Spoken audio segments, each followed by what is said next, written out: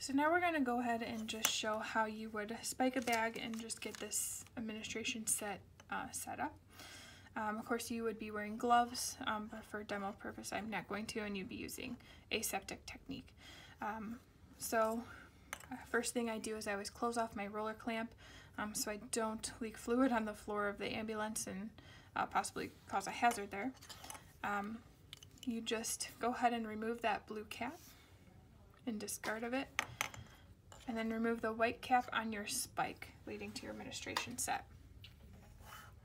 Now sometimes this is easier to do while the bag is hanging, but when we're in a patient's home, we don't always have that option. So just be careful when you are doing this, because this is, as you can see, very sharp. So you just push this spike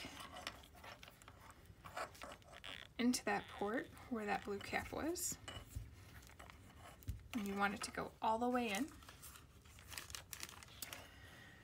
At this point, you squeeze the drip chamber, and we want to see that drip chamber fill up about halfway.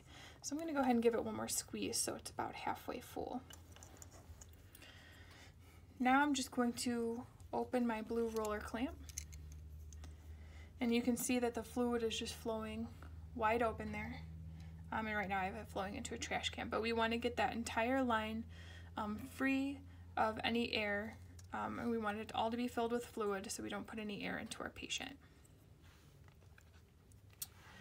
Now that I have this spiked, I can show you how we can set different drips here.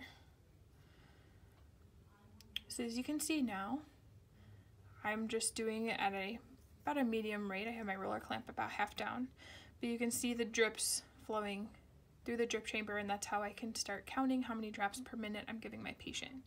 Now this is a macro tubing set, so it takes 10 of those drops to equal 1 ml of fluid entering my patient.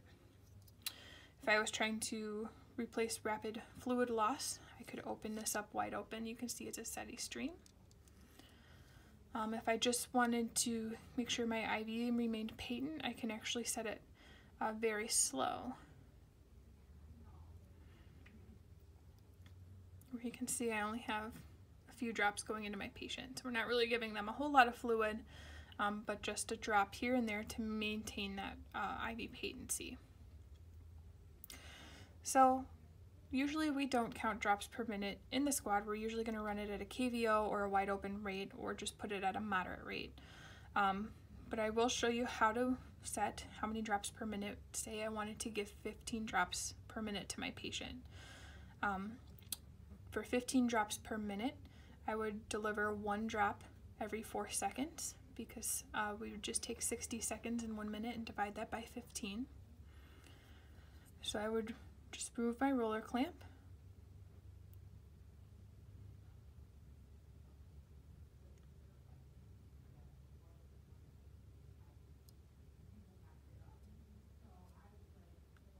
and we're just going to set it and watch our watch, and so we do 1 drop every 4 seconds.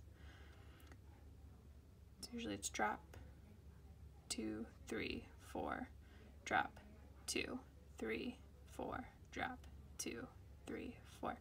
And that's how we can kind of count our drops per minute without using an IV pump.